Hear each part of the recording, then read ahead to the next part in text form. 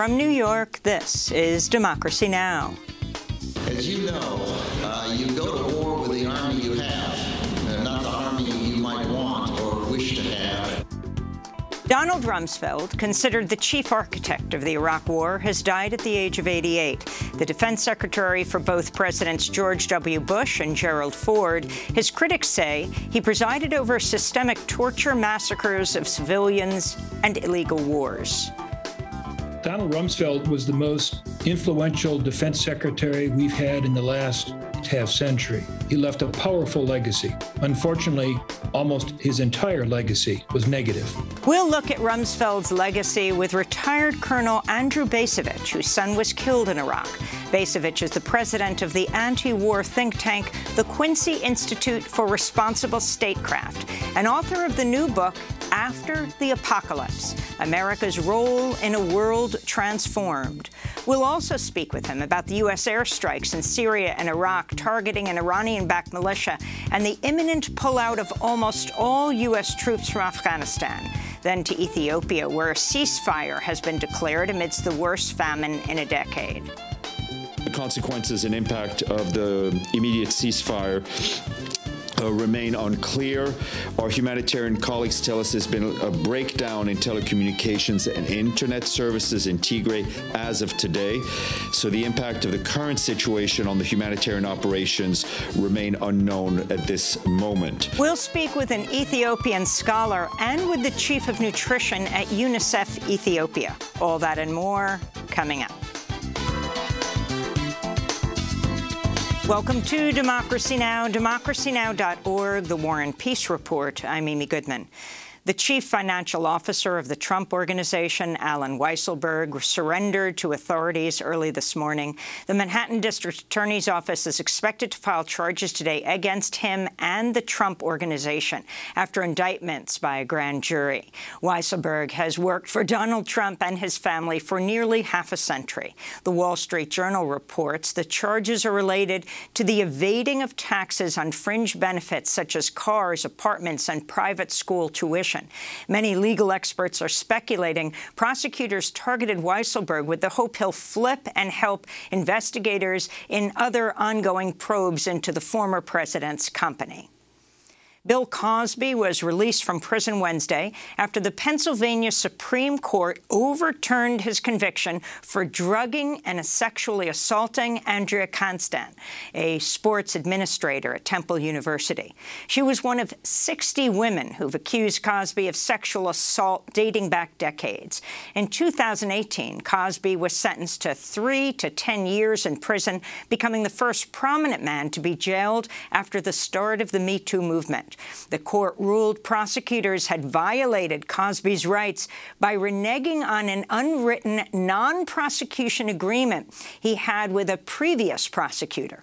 Attorney Gloria Allred, who represents 33 women who accused Cosby of assault, criticized the court's ruling. And even though the court did overturn the conviction, it was on technical grounds. It did not vindicate Bill Cosby's conduct, and it should not be interpreted as a statement or a finding that he did not engage in the acts of which he has been accused. Authorities in the Pacific Northwest fear hundreds of people have died from this week's unprecedented heat wave. British Columbia has now reported about 300 more deaths than normal during the heat wave, which was fueled by the climate crisis. In Oregon, officials say at least 63 people have died from the heat. Dozens are also dead in Washington state. Meanwhile, residents in the Canadian village of Lytton in British Columbia have been forced to evacuate after a massive fire swept through the town where the temperature recently soared to 121 degrees Fahrenheit. Lytton broke Canada's all-time heat record on 3 consecutive days this week. The mayor of Lytton told the CBC the whole town is on fire. Indigenous leaders and climate justice activists blockaded access to the White House Wednesday, calling on President Biden to invest more in climate justice initiatives in his infrastructure plans and to stop fossil fuel projects, including Enbridge's Line 3 pipeline and the Mountain Valley pipeline. This is Indigenous water protector Taisha Martineau, who is a member of the Fond du Lac tribe. When the PUC approved the Line 3 pipeline, they declared war on the Anishinaabe. And as Anishinaabe, I have been here for thousands of years. If we do not stop Line 3, none of us will be here long. Greenpeace has tricked a lobbyist at ExxonMobil into sharing secrets about the oil company's efforts to fight climate initiatives in Washington. The lobbyist, Keith McCoy, spoke candidly about his work, thinking he was speaking to a corporate headhunter. Did we aggressively fight against some of the science? Yes. Did we hide our science? Absolutely not. Did we join some of these shadow groups to work against some of the early efforts? Yes, that's true. But there's nothing illegal about that. We were looking out for our investments. We were looking out for our shareholders. Exxon lobbyist Keith McCoy went on to tell Greenpeace that Exxon's support for a carbon tax is a public relations ploy because such a tax will never be implemented. He also identified 11 U.S. senators seen as crucial to Exxon's lobbying efforts, including Democratic Senator Joe Manchin. Joe Manchin, I talk to his office every week, and he is the kingmaker on this because he's a Democrat from West Virginia, which is a very conservative state, and he's not shy about sort of staking his claim early and completely changing the debate. The death toll from last week's condominium collapse in Surfside, Florida, has reached 18, with another 145 people still missing. On Wednesday, rescuers found the bodies of 10-year-old Lucia Gauda and her 4-year-old sister, Emma. Their parents also died when the Champlain Towers South building collapsed. President Biden and First Lady Jill Biden are visiting the site today. COVID cases are surging in many parts of the world as the highly contagious Delta variant continues to spread. Russia's recorded over 650 new COVID deaths, its highest one-day tally. Bangladesh has deployed troops to enforce a new lockdown as deaths soar. Israel reported 300 new COVID cases Wednesday, its highest daily number of new infections in over 3 months. Cases are also rising again in Europe after a 10-week decline. Meanwhile, in Brazil, protesters rallied in Brasilia, calling for the impeachment of Jair Bolsonaro over his mishandling of the pandemic. Brazilian lawmaker Perpetua Almeida took part in the protest. 500,000 deaths, the solidarity, the mourning has made several political forces come together for a common goal, to stop the Bolsonaro government from killing. Lives could have been saved, lives could have been spared. The parliamentary investigation exactly shown that if the vaccine had been bought, more than 200,000 Brazilians could have been saved.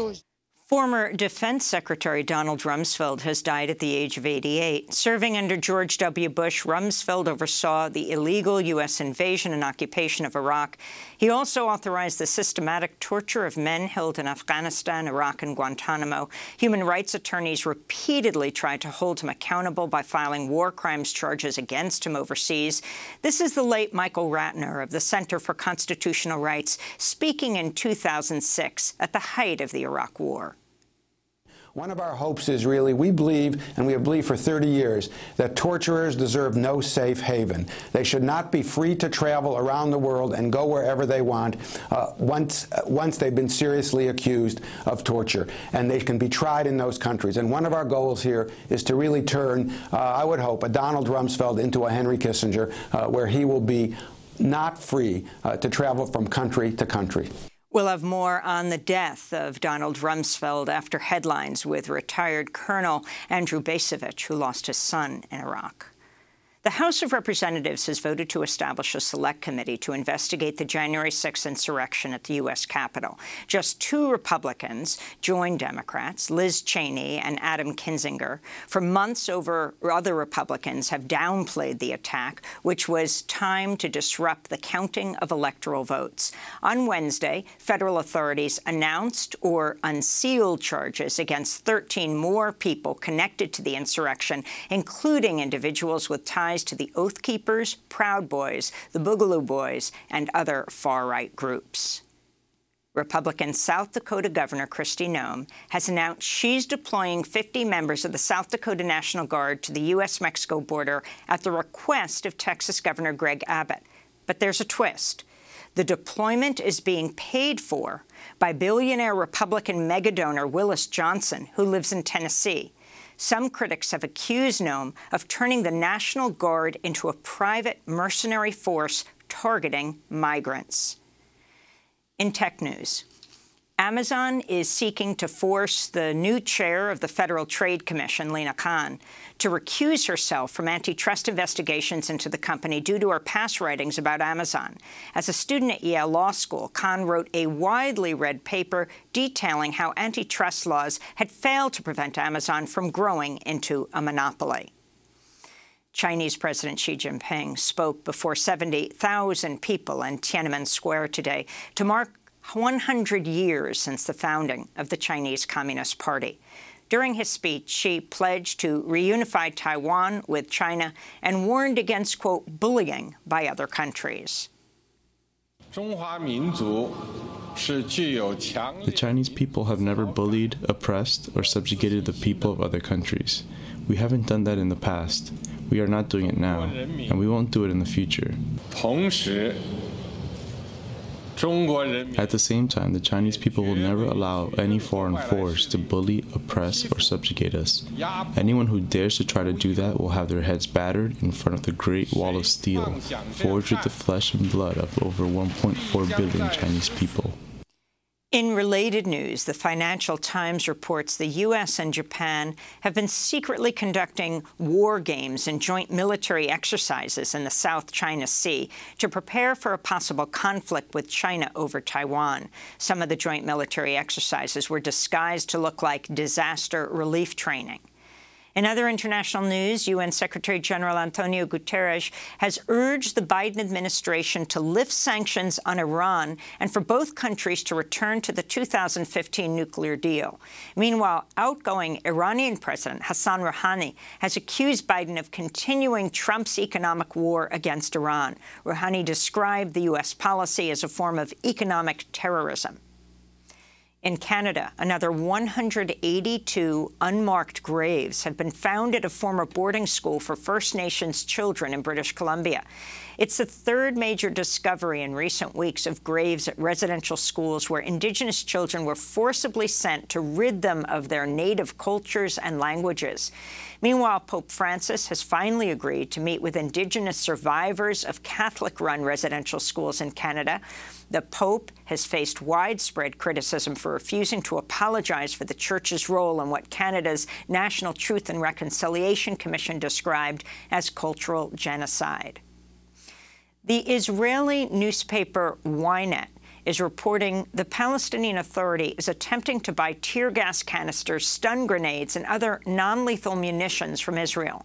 The unusual request came as the Palestinian Authority is cracking down on protests and dissent in the occupied West Bank following the death of human rights activist Nizar Banat in Palestinian Authority custody. On the last day of Pride Month, the U.S. State Department announced it's working towards allowing gender nonconforming applicants to use the gender-neutral X marker on their passports.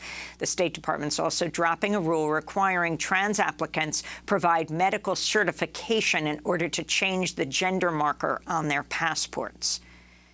The New York City Board of Elections has released new preliminary results from the city's Democratic mayoral primary, one day after accidentally releasing a tally that included 135,000 test ballots. The new numbers show frontrunner Brooklyn Borough President Eric Adams leading former Sanitation Commissioner Catherine Garcia by about 2 percentage points. Civil rights lawyer Maya Wiley placed third, just 347 votes behind Garcia. The city still has to count 124,000 absentee votes in the election, the city's first using ranked choice voting. And the Board of Trustees at the University of North Carolina at Chapel Hill has voted to grant tenure to incoming journalism professor Nicole Hannah-Jones, ending a bitter weeks-long dispute. The Pulitzer Prize-winning journalist is best known for her work at the New York Times, where she produced the 1619 Project, an interactive project that re-examines the legacy of slavery. The university initially denied her tenure after a prominent donor raised issues about her work on the 1619 Project. And those are some of the headlines. This is Democracy Now!, democracynow.org, the War and Peace Report. I'm Amy Goodman. When we come back, Donald Rumsfeld, considered the chief architect of the Iraq War, has died at the age of 88. The defense secretary for both presidents, George W. Bush and Gerald Ford, his critics say he presided over systemic torture, massacres, and illegal wars. We'll look at Rumsfeld's legacy with retired Colonel Andrew Bacevich, whose son was killed in Iraq. He's president of the anti-war think tank, the Quincy Institute. Stay with us. So long, you kept me waiting so long, let me serenade you with one last song. You're back where you belong. So long, goodbye, goodbye, goodbye. It's so familiar seeing you lie. Another party that's passing you by in the blink of an eye. Bye-bye, bye-bye. So long, you kept me waiting so long, let me serenade you with one last song. You're back where you belong.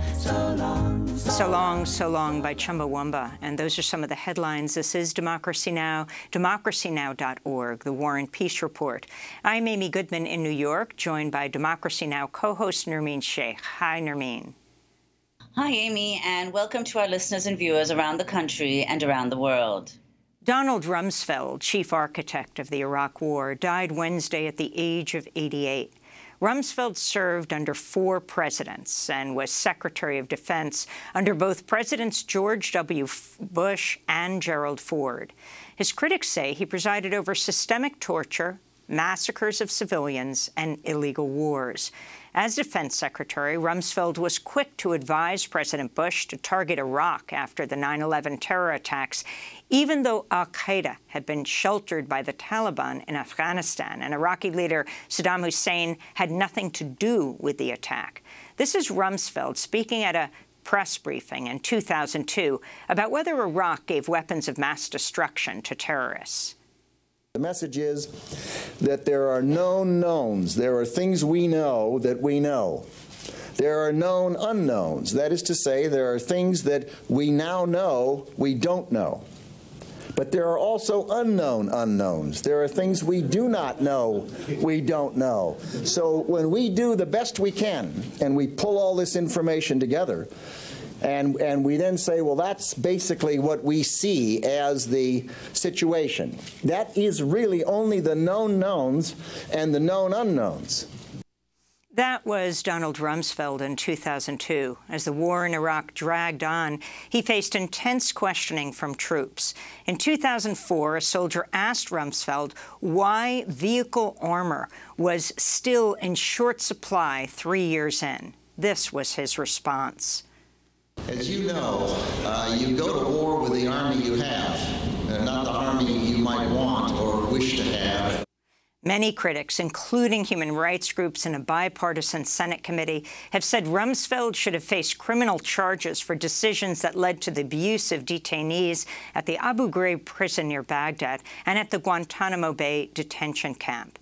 Jamil Jaffer, director of the Knight First Amendment Institute at Columbia University and former ACLU deputy director, tweeted, quote, "Rumsfeld gave the orders that resulted in the abuse and torture of hundreds of prisoners in U.S. custody in Afghanistan, Iraq, and Guantanamo Bay. This should be at the top of every obituary. More than 100 prisoners died in the course of interrogations.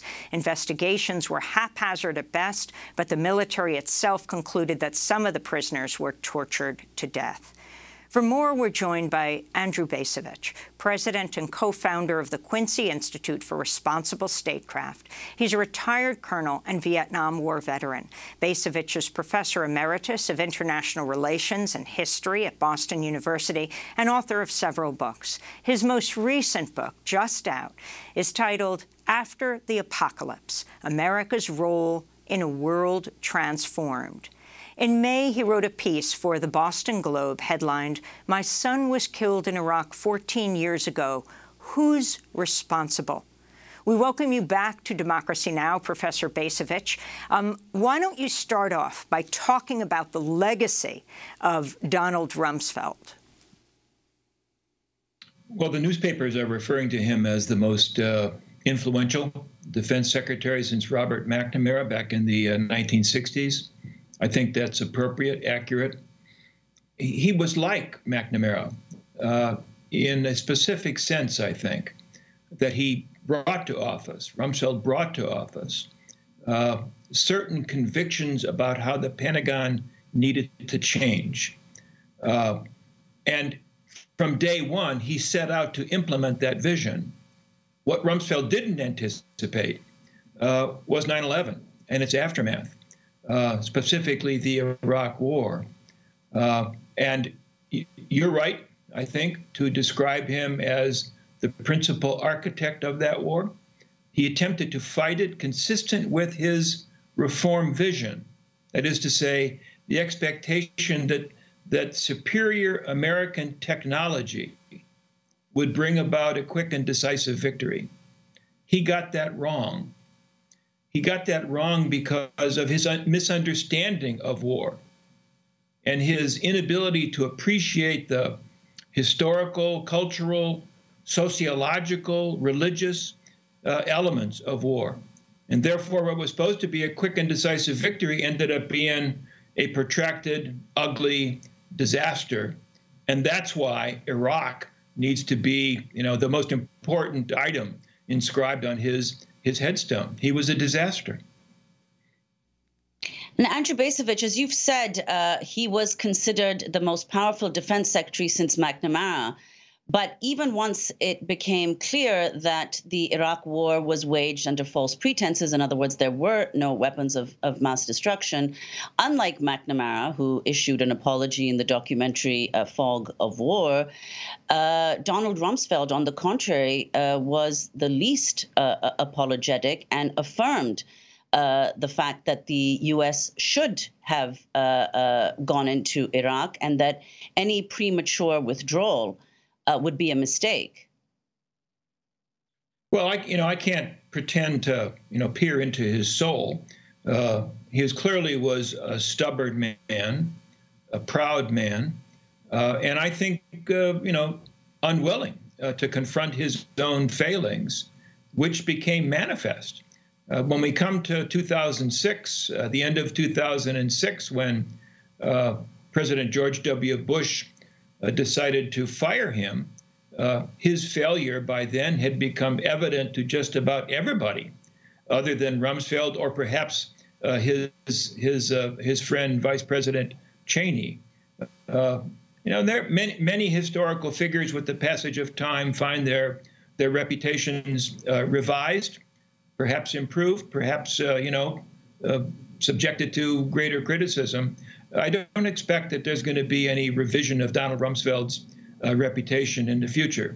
He was a catastrophically bad and failed defense secretary who radically misinterpreted the necessary response to 9/11 and therefore caused, almost immeasurable damage to our country, to Iraq, to the Persian Gulf more broadly. And I don't think there's any way to disguise that. I wanted to go to that first clip that we played, which is you go to war with the army you have. If you could comment on that, and also the fact that you, like so many in the United States and in Iraq, lost a loved one in Iraq, and what that means, what role Donald Rumsfeld played in that, but not just Rumsfeld. If you could talk with this focus on Rumsfeld about the responsibility of the man he worked for, President George W. Bush. Well, I tend to want to resist judgments about responsibility that I think can be too simple, and therefore let others off the hook. So if somebody asks me straight out, do I think Donald Rumsfeld is responsible for the death of my son? I would say no. Do I think George W. Bush is responsible? No. At least not specifically. Where does responsibility lie? Well, I've come to believe that there is a collective responsibility, that we the people, not we the people, every one of us, but we the people are implicated in the Iraq War. You know, we the people embraced a conception of America's role in the world that really amounted to support for militarized global hegemony, and that in response to 9/11, we collectively concurred with the tragically misguided response of the George W. Bush administration that said we should embark upon a global war on terrorism. That was a strategic mistake. It was a moral mistake, but it's one that the majority of the American people, shocked by the events of 9/11, signed up to.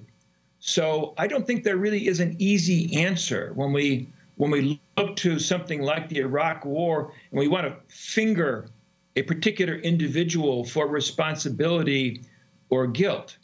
I think that responsibility for these mistakes, huge mistakes, tends to be rather widely shared. And we need to always circle back to the realization that we are a democracy.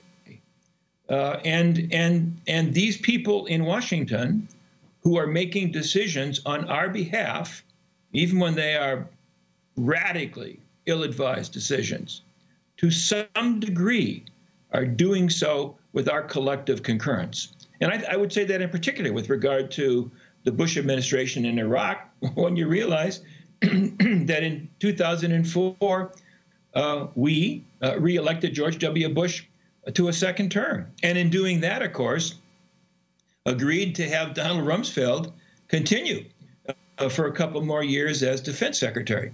So I think that it's important to avoid the simple judgments of pointing to a particular individual to say guilt lies there. That's too easy. Well, Andrew Bacevich, I mean, you've just said that, and that's a crucial point, that Bush was re-elected despite all the manifest failures of his administration. One of the most staggering, of course, was the invasion of Iraq, which, as you say, Rumsfeld alone is not to be held responsible, but it's a far greater responsibility, especially since, of course, he was appointed by an administration that was re-elected. And now to turn to present wars and the legacy of that initial decision, Biden has now become the 6th consecutive president in the U.S.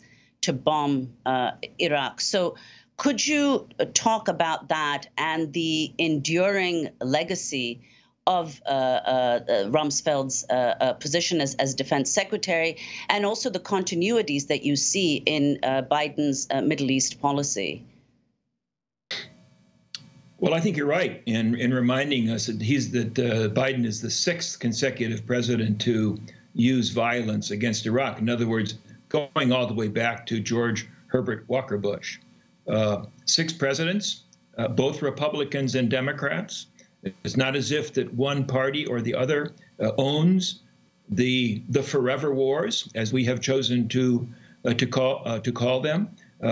I think what we see in this, militarily, the most recent airstrike ordered by President Biden is a trivial event, but it reminds us that the forever wars continue. Biden's decision, which I fully support, to withdraw U.S. military forces from Afghanistan, our longest war ever, led some observers to say, well, I guess the forever wars are coming to an end. We're ringing down the curtain. That's not the case. This administration's military inclinations are not terribly different from the previous 5 administrations that bombed Iraq.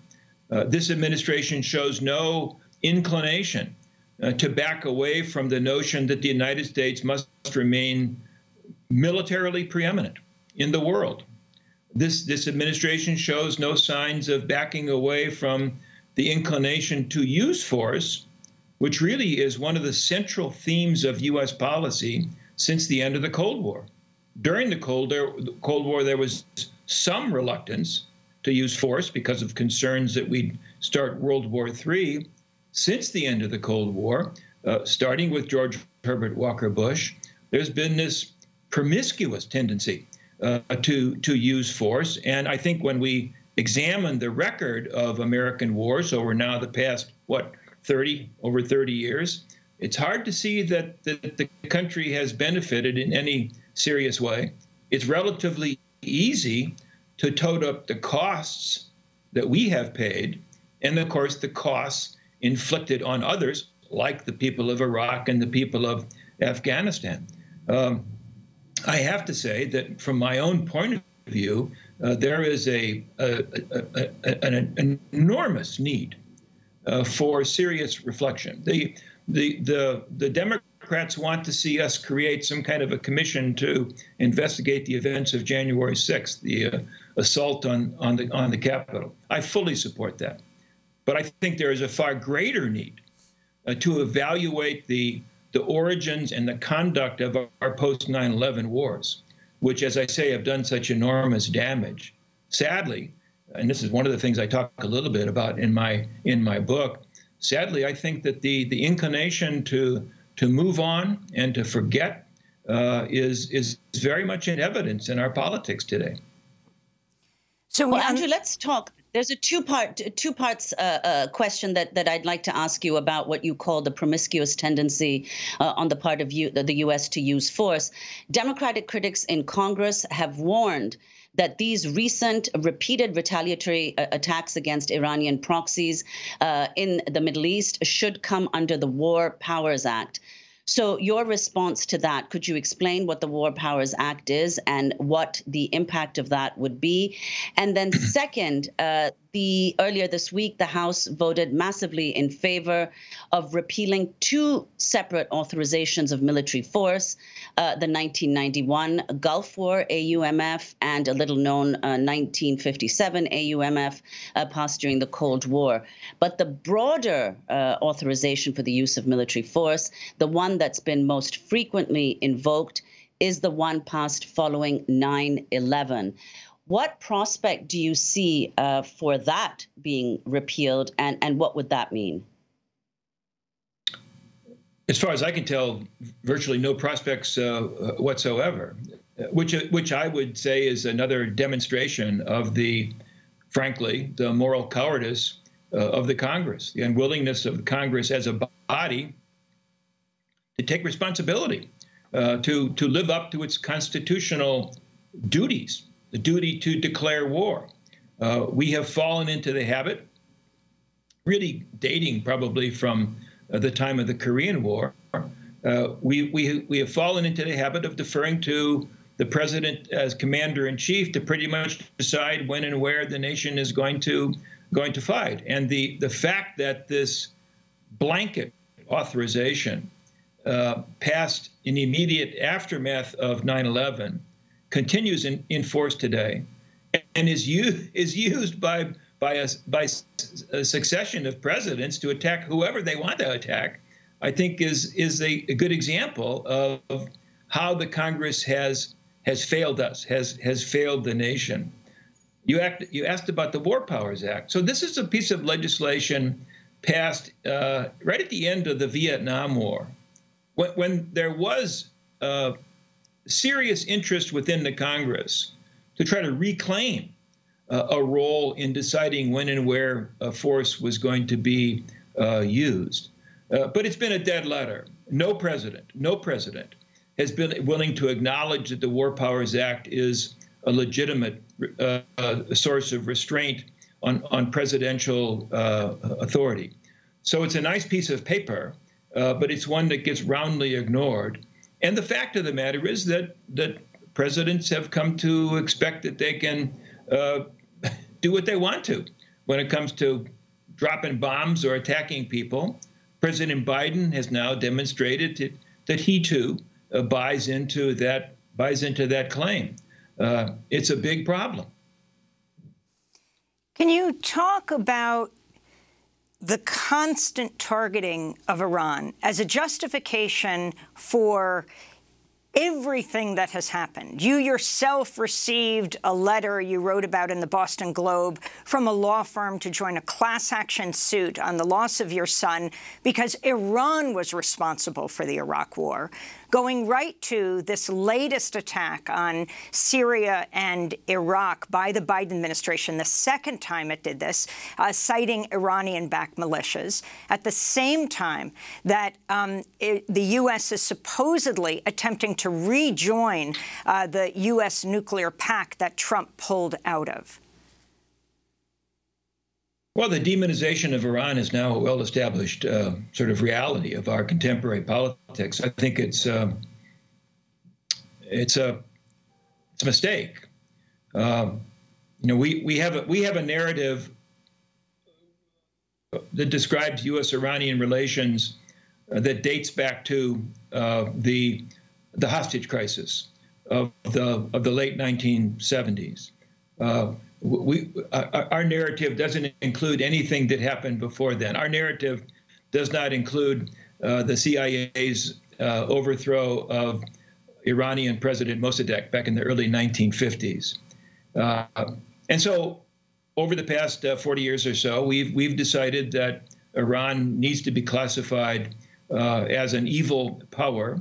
And I think that inclination makes it very difficult for us to come to a reasoned understanding of how we got so deeply enmeshed in the Persian Gulf, and how it is that we end up basically in the pocket of the Saudis, who do not share our values, who do not share our interests, and taking their side in their competition with the Islamic Republic of Iran. I don't want to sound like I'm an Iranian apologist. Theirs is an oppressive government that denies basic freedoms. I do think it would be reasonable for us to at least acknowledge that Iran has its own security interests. Think about 9/11 and its aftermath. George W. Bush declares a global war on terrorism. He singles out what he calls the axis of evil, Iraq, Iran, North Korea, as the principal targets. We're going to war, and we're going to war against the axis of evil. George W. Bush announces the Bush Doctrine, which grants us the right, the prerogative, to wage preventive war. In other words, we claim the prerogative of waging war against whoever we want to. George W. Bush then implements that claim by invading Iraq in 2003. Well, what the heck would be the response of Iranian leaders to that set of circumstances? I think quite logically, they would say, wait a second, we're next on the hit list. If the Americans succeed in achieving their objectives in Iraq, then the Americans are going to come back after us. And therefore, the Iranian response, I think, was quite logical. That is to say, Iran did whatever it could to assist the Iraqi resistance to the U.S. occupation, which occurred, of course, as a result of initiating an illegal war. I'm not defending the Iranian government, but I think that their behavior was quite rational. One might even say justified. And until we as a nation, until our political leaders are willing to take on that perspective, I think it'll be very difficult for us to come to a more reasoned and balanced approach to U.S. policy in that part of the world. And quite frankly, something of the same logic applies to the way that people in Washington today are talking about the challenges posed by the People's Republic of China. I think a first principle of strategy needs to be to try to look at the situation from the perspective of the other side. Only then is it possible to avoid the kind of errors that have plagued us in our use of military power since 9/11. Well, Andrew, I'd like to ask about about Afghanistan. The U.S., the Biden administration, making the decision to bring the longest war in U.S. history to a close. Most U.S. troops likely to withdraw within days. Now, many people, there was the intelligence assessment that was just revealed earlier this week that Afghanistan could fall to the Taliban, the present regime, the present administration of Ashraf Ghani, could fall within 6 months of the U.S. withdrawal. Others warning of possible civil war with the U.S. withdrawal. Now, you've said, even as a staunch advocate of American withdrawal from Afghanistan, that the U.S. withdrawal does not absolve the U.S. of responsibility for what comes next. What do you see as that responsibility, and what do you anticipate happening in Afghanistan? You know, I tell you, the events seem to be moving so quickly there, it's hard to keep up with them. We had that interview by General Scott Miller, the U.S. general commanding the remnant of U.S. forces in Afghanistan, that was strikingly candid, and I thought pessimistic. So things could fall apart there more quickly than I think almost anyone realizes. We'll see. Nothing is guaranteed. But what's our responsibility? It's moral. It's humanitarian. First of all, we have a responsibility to Afghans who supported the U.S. effort over the past 2 decades. If they want to leave, we need to make it possible for them to leave. That means accelerating the approval of special visas for those individuals and their families to leave the country and come to the United States if they wish to do so. My general sense is that there's a recognition of the moral imperative of doing that, but not a heck of a lot of urgency. It's also possible that just as with what happened after the Soviets invaded Afghanistan back in 1979, that there could be a major refugee problem that stems out of any return of the Taliban to power. We need to own that. We need to be acting now to try to prepare for providing assistance to refugees who leave Afghanistan and go to neighboring countries. But I think there also, beyond the moral question, there is a strategic issue. And the strategic issue centers on, A, the realization that our military efforts, along with our coalition partners, our efforts to create a legitimate government in Kabul, supported by effective security forces, that effort has definitively failed. And so what? Well, the so what is that there will be other nations in the region that have a shared interest in preventing Afghanistan from descending into absolute chaos. You referenced the reports of Afghan militias preparing themselves for what will in effect be a civil war. We need to engage with neighboring countries that share our interest in preventing that chaos from occurring. No guarantee that we can prevent that. Ultimately, Afghans are going to decide the fate of Afghanistan, but neighbors can have some influence on the course of events. This is a time for creative and intensive diplomacy on our part. As we wrap up, Professor Bacevich, why did you title your book After the Apocalypse? Well, I wrote it last year.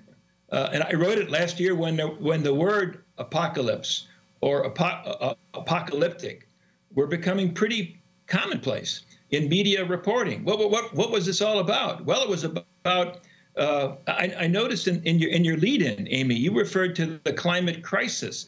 And I realized I'm always referring to things like climate change. No, you're right. We're in the midst of a climate crisis. The climate crisis combined with the coronavirus crisis, combined with an economic crisis, combined with the crisis of the incompetent, dishonest Trump presidency, combined with the crisis of wars we don't know how to shut down. So I was trying to write a book that was going to reflect on how this collection, unprecedented collection of crises confronting the nation should lead us to rethink the role that we play in the world. And so it's a short book, but that's basically what the book is about. Andrew Bacevich, I want to thank you for being with us, president and co-founder of the anti-war think tank Quincy Institute for Responsible Statecraft, retired colonel, Vietnam War veteran, professor emeritus of international relations and history at Boston University. His new book, After the Apocalypse, America's Role in a World Transformed. When we come back, we look at Ethiopia. Stay with us.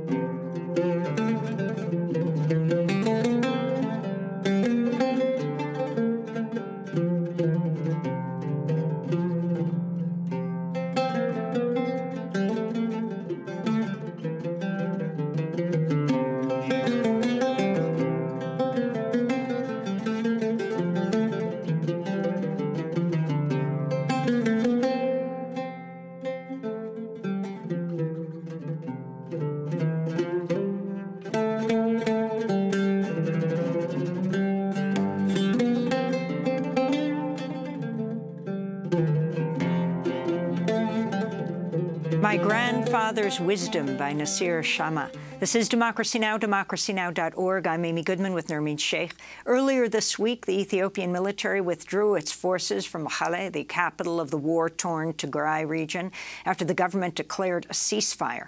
Prime Minister Abiy Ahmed denied reports his military was defeated by Tigrayan forces and offered another reason for the retreat. When we entered Mekelle 7 or 8 months ago, it was because it was the center of gravity for the conflict. It was center of a government, a center for known and unknown resources. But by the time we exit, there's nothing special about it.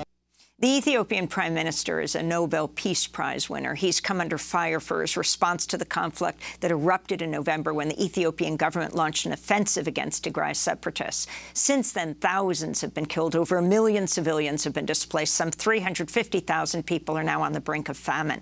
Abiy has denied there's hunger in Tigray, but the United Nations says it's the worst malnutrition crisis in a decade, and it's projected to get worse without urgent aid and unhindered access to those in need.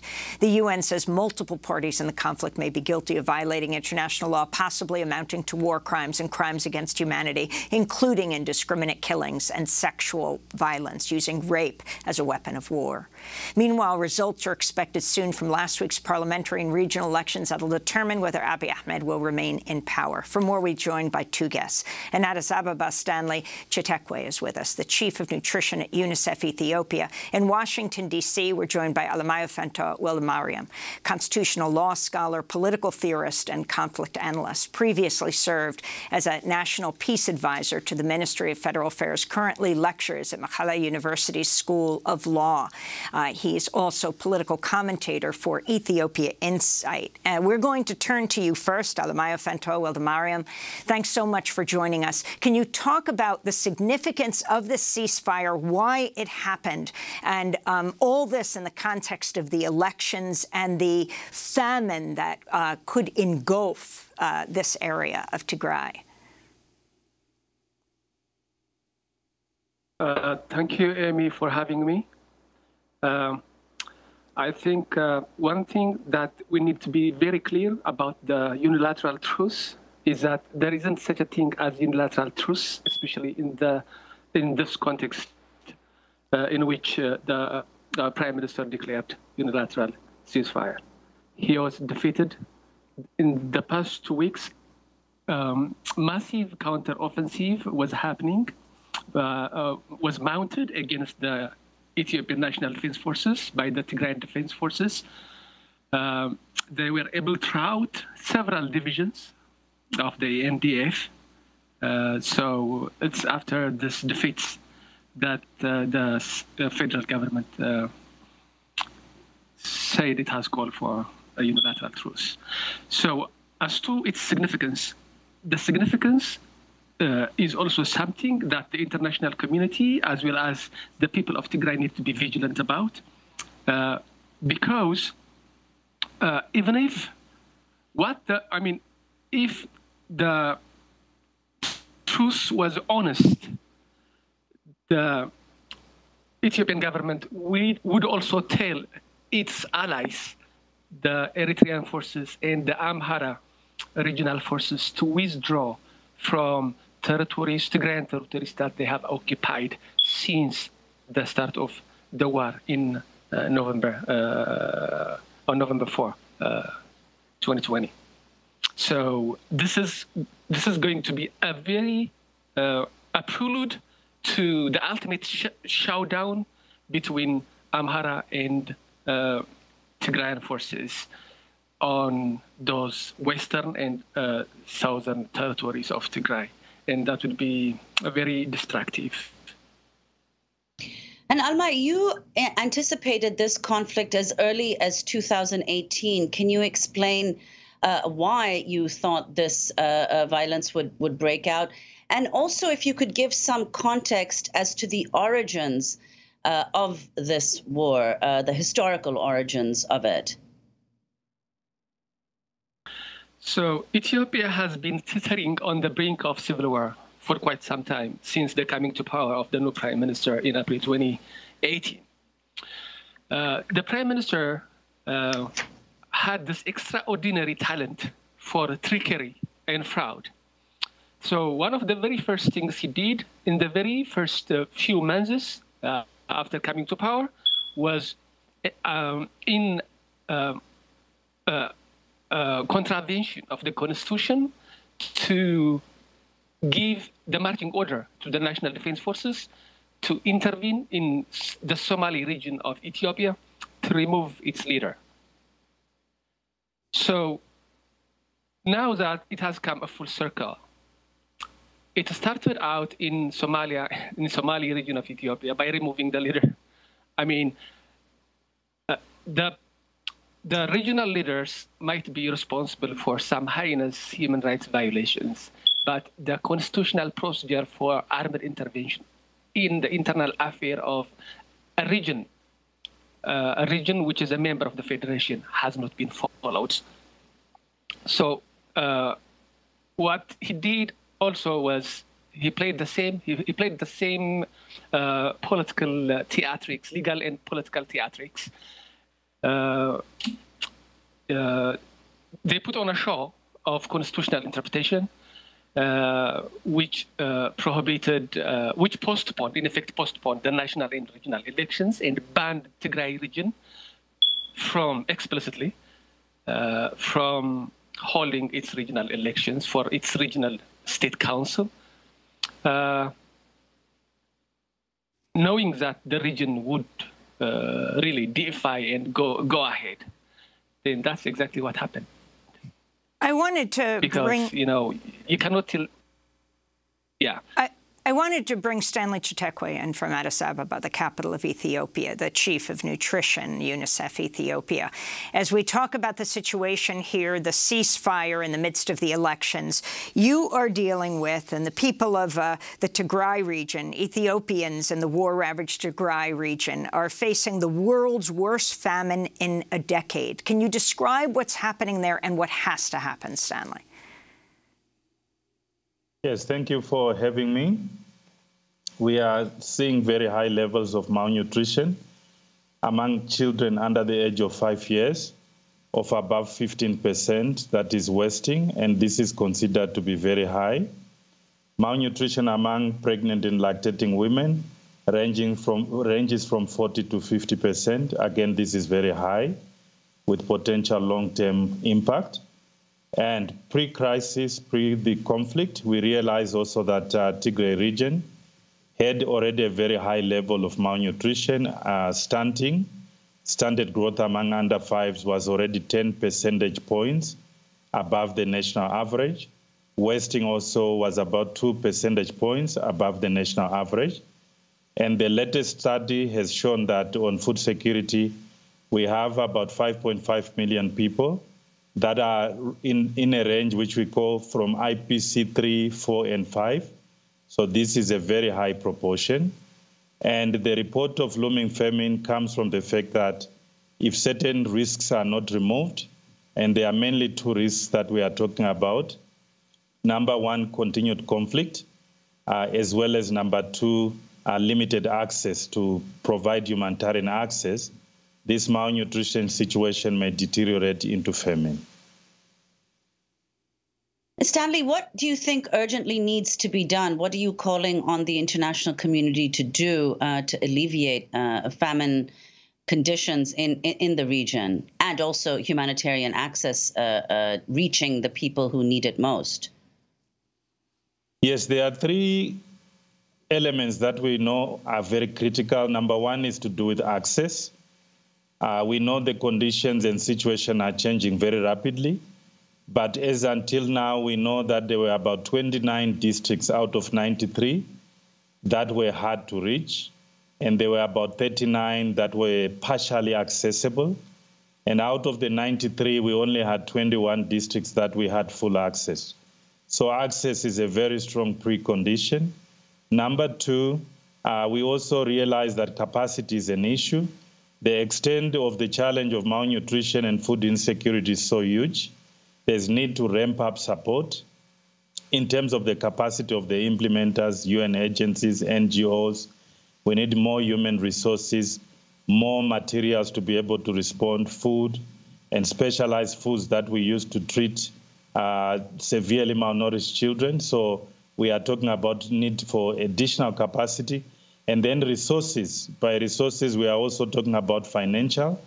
A number of sectors, be it nutrition, food security, water. We are ramping up our response in order to reach people as quickly as possible within the next 30 to 60 days to avert the looming famine. So there is need for additional financial resources from our generous donors. Stanley Chitekwe, who's getting in the way of people getting access to so much needed aid? I think up until now, there were three entities, and it's not always very clear which entity is making this. I think the main thing is that when there is conflict, when there is exchange of fire, it is not possible for humanitarian workers to find a safe corridor. So access is also an issue of perception in terms of where you see there's an exchange of fire. It is impossible for our humanitarian workers to access those places. So ceasefire is a precondition for access. We want to thank you both for joining us. We'll continue to follow the situation on the ground. Stanley Chitekwe, Chief of Nutrition, UNICEF Ethiopia, speaking to us from the capital in Addis Ababa, and Alamayo Fanto-Wandomarian, constitutional law scholar, political theorist, and conflict analyst. That does it for our show. Democracy Now! Is produced with Renee Feltz, Mike Burke, Dina Guzder, Messiah Rhodes, Maria Tarasena, Carla Wills, Tammy Warrenoff, Tarina Nadura, Sam Malkoff, Tamari Studio, John Hamilton, Robbie Karen, Hani Masood, Adriana Contreras. Our general manager is Julie Crosby. Special thanks to Becca Staley, Miriam Barnard, Paul Powell, Mike DeFilippo, Miguel Noguera, Hugh Grand, Dennis Moynihan, David Prude, and Dennis McCormick. I'm Amy Goodman with Nermeen Shaikh. Thanks so much for joining us.